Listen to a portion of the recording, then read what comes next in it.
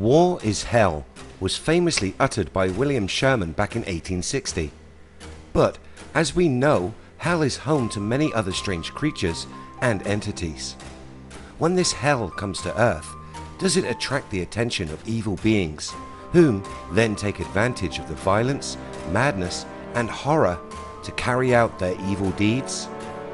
In a recent article from mysteriousuniverse.org, a series of reported sightings and interactions with supernatural and perhaps even demonic creatures during wartime was compiled. Let's take a look at these wartime encounters and ask if war is not only hell, but opens the gateways to it. Welcome to IF, videos on mystery and history. Hit that subscribe button and ring that bell to never miss a video again.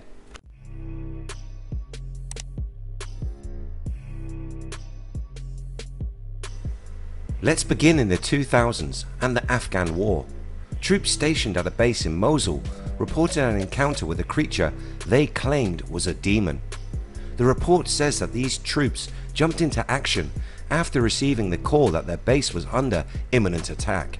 They did as trained, grabbed their kit and weapons and reported to their stations, ready to defend themselves and the base. They watched an attack unfold as enemy combatants began scaling the perimeter wall. The troops began to shoot. In the melee, many of the attackers were hit, but one of these was particularly strange. As the bullet tore into the attacker, a plume of black smoke was seen to rise out of the body. At that time, the troops thought it could be a suicide vest that was hit and damaged or failed to detonate. But this is when things took a turn for the strange. The smoke began to form into a shape, this shape resembling a man, and to add to the weirdness, a pair of red glowing eyes appeared, along with a mouth. The apparition smiled at the troops, turned and ran, only to fade away to nothing after a few steps. Could this have been a ghost or a demon? Or how about a jinn, a creature commonly found in Middle Eastern mythology? The soldiers had no clue and were obviously shaken up by the encounter, and did not talk about the incident for many years after. But jinn, ghosts or spectres are not the only thing to have appeared to troops battling in the Middle East. Vampires have also been reported. The bloodsuckers are said to live in the deepest regions of the deserts, but in the chaos of war, with its secret camps and displaced peoples, they are said to venture in under the cover of darkness and abduct people from these camps. One soldier saying they are known to live in the area, with many reports coming from locals who warn the troops to be on the lookout for these tall, wiry looking men. They say they have stalked the region for hundreds of years. Could they be the vampiric survivors of the Ottoman Empire after the run-in with Vlad the Impaler? Or like hyenas, are they attracted to the chaos of war, finding an easy opportunity to feed? Maybe the US forces need to be issued steaks as part of their basic kit.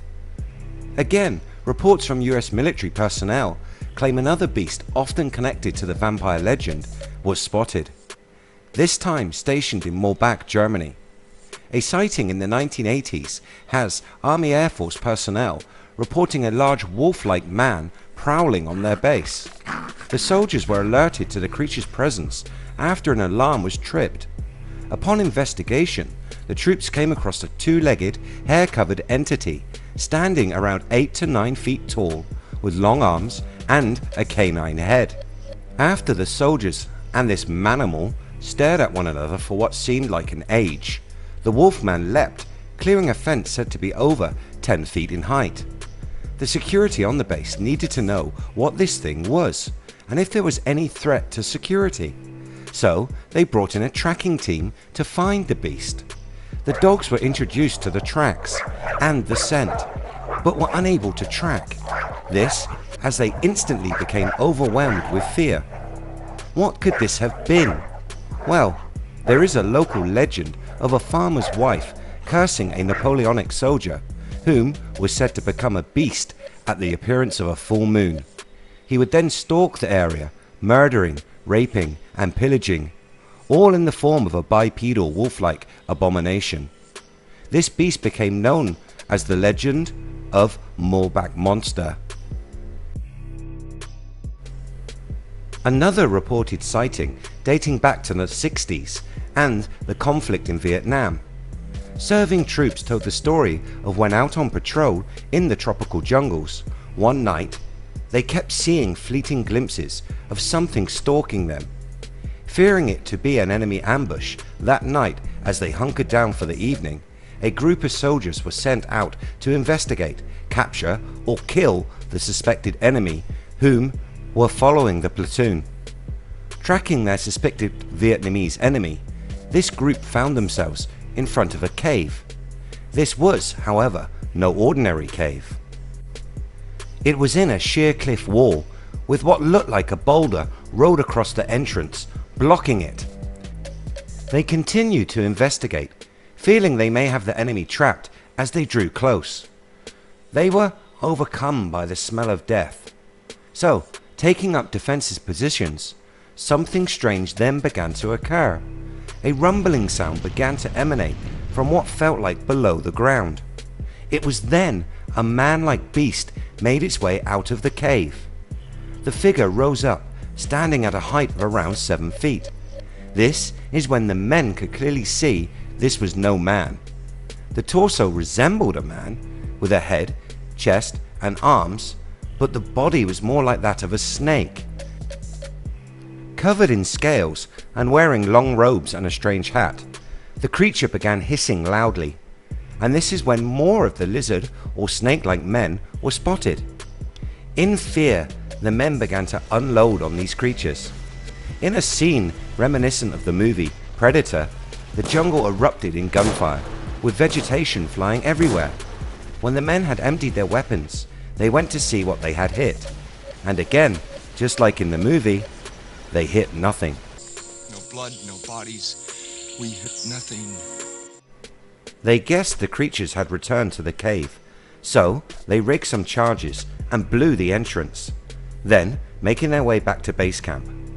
Once again, these reported creatures may have a basis in truth or at least legend, as the Naga are reptilian type cryptids commonly mentioned in local folklore and legend.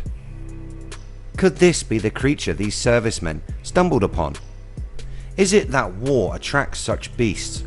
Or could it be that, in times of war, we are pushed into areas people rarely explore and stumble across creatures mostly hidden from human history? Could these sightings be hallucinations brought on by the stresses of combat? If we find these things in times of war, should we not make more of an effort to seek them out in times of peace? Let me know what you think in the comments below. If you enjoy what we do here on the channel, please hit that subscribe button, like and share. You can find us across social media by searching weareif. Thanks so much for watching. See you next time.